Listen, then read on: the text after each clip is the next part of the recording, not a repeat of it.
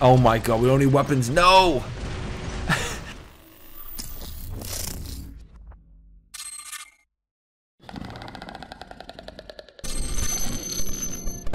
Hey guys, what is going on? We're going to be running the weirdest Hades build you can probably possibly run. The new hail weapon, 2 ECU shields, fortifier module, armor kit, and a last stand. I thought, man, the composite Hades must be the coolest looking robot in the game, as I made the video on it already. But why not try to just confuse enemies at this point? I tried to put an ancile on this robot, but I guess Pixonic just doesn't let you put an ancile on the Hades, because you already have the other shield, and you can't really combine shields. But that whole rule is kind of dumb, because they don't let you put like the ancile on the Hades because they don't want you running 2 shields. But then you can use the drone and have that, you know, safety defense net shield that pops up and whatever, even if you're running a shielded robot. So it's kind of a whole mess. But anyways, we ran this build, and honestly, I'm not even joking, we had some success with this thing. We used pilot skills, and we had, like, you know, the legendary pilot emphasis on a longer range with our built-in weapon. Our ability damage does more damage, and you know, we got an upgraded Mark II level 12 hell. So let's try this thing out. You can clearly see here, this was a clip on Valley map, and it didn't do too bad. We were running around a lot. And the Hades is very underrated with its mobility. People forget that this thing can move. It can haul. Alright, trying to get through here. And half the time I'd kind of forget that they even have the ECU shields on this robot, because obviously you have to turn into the weapon shooting at you. One thing is, flamethrowers absolutely torch this thing because they go right through the ECU shields. But with a pretty short cooldown time on the ability, it was pretty good combo. Ooh, that guy's ability went off. We didn't take any damage there. That was a bit weird. And I will be showing you guys a full game coming up, which was pretty intense. We got to work with this thing. So you can see, we're getting healed up by a nightingale. We're moving. Oh my god, I was just going to push that beacon, but there's a Sharanga there. That is one robot we probably cannot take out. And if you saw at the beginning, one of the EQ shields is Mark II level 12, the other is just level 12. So I forget which one's which. But I didn't feel like upgrading it all again with gold and wasting gold on it. Speeding it up. Oh, I don't even know where to shoot. Ugh.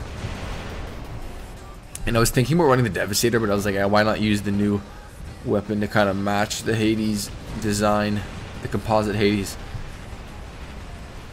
And do you guys agree that this is the coolest? Oh, we gotta take it this house soon. Oh, somebody stole that kill. We totally had that one. One of our ECU shields is turned off. It's broken. Not turned off, it's dead. But do you guys agree that the composite Hades is probably the coolest looking robot ever in the game?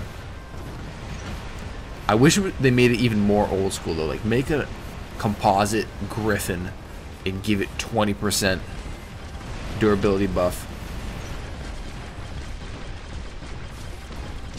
Oh my god, we don't need weapons. No!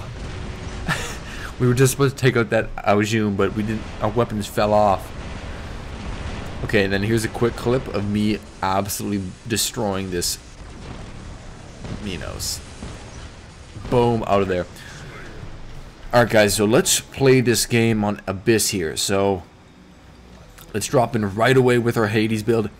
So we do have one heavy armor kit with 340, what is that, 343,000 HP. So our HP is not low, but we don't exactly want to get in. I guess like we have no choice in getting brawling 1v1s. What is that, Naroshi there? We do have a pretty long range though with our built-in weapon.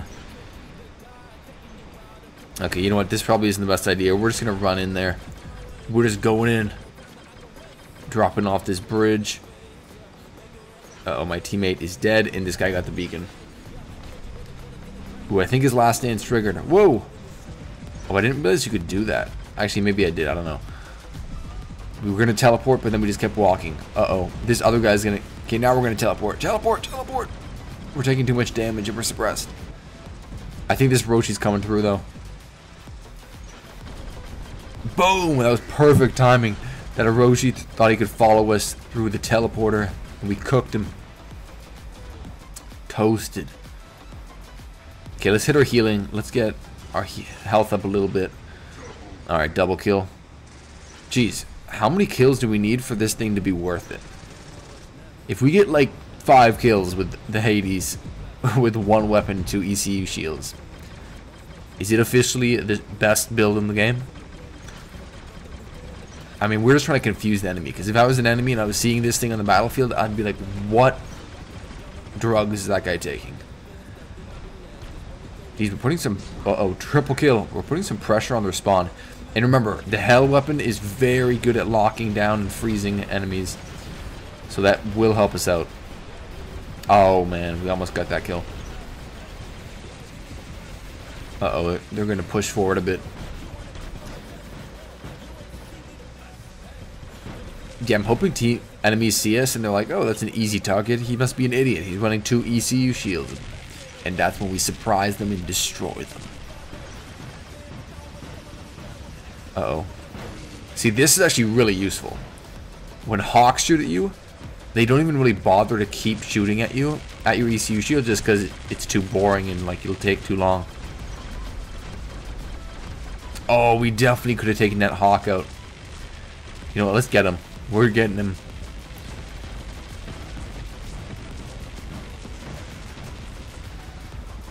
Boom, alright, we took out the Hawk. I guess my teammate took out that Aojun.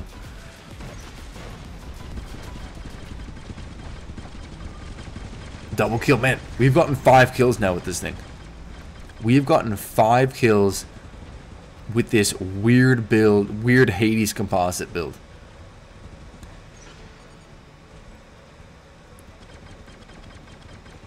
Okay, let's see if we can take out this Blitz. If he has his ability, it might be a little more difficult. Locked him down. Come on. Cooked him. Ooh. Jeez, that ECU shield probably can't take much more damage. But, man, we have 6 kills with this one weird thing. That is a Fenrir. We probably cannot take out the Fenrir. He's going to wait out our ability. Uh-oh. We're done. Ah! Okay, it's okay. We're gonna stay calm. We are staying calm. We definitely got our money's worth on that Hades. Jeez. 6 kills. Okay, this Hawk is dropping right into us. Oh, we just pushed him back, or I did, I think. Okay, we're doing pretty good here on the beacon bar. Okay, our team's got 4 beacons, and let's teleport across to see if we can grab their last beacon. Because I think we have this game pretty well under control here. Jeez, the amount of Hawks I'm seeing in Champion League is so annoying. I'm starting to really dislike the... Not the Hawk, the Shellbot. I'm starting to really dislike the Shellbot. I know I'm running it right now, but it's just so hard to kill. You have to get through all those physical shields, a good amount of durability. Then players are running cloaking units, last stands, phase shifts, drones, and it just takes forever to take this thing out. To be honest, I feel like Pixonic doesn't account for robots with upgrades. They think of robots in their base model, because a base level Shellbot, it's not super overpowered, right? You can kill it, just break through its shields, hit it with rockets, flamethrower it. But then when you add a phase shift and a last stand and all those things, it gets so annoying. But, okay, we got the win there, guys. We did it. We did it. Let's check our damage.